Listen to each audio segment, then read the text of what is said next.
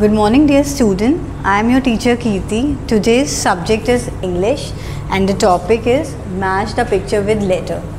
Here we have drawn some pictures and some alphabets are written and we have to match the picture with the respective alphabets. Like this is the picture of jug and match it with the alphabet J. J is for jug. This is a picture of kite.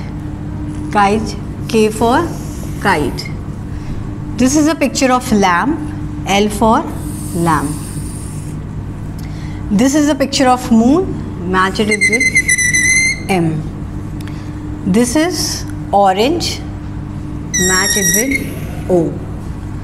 This is pencil, P for pencil. So we have matched the picture with the respective alphabets. Here I have given an example. This is a picture of egg, E for egg. And this is a picture of sun, S for sun.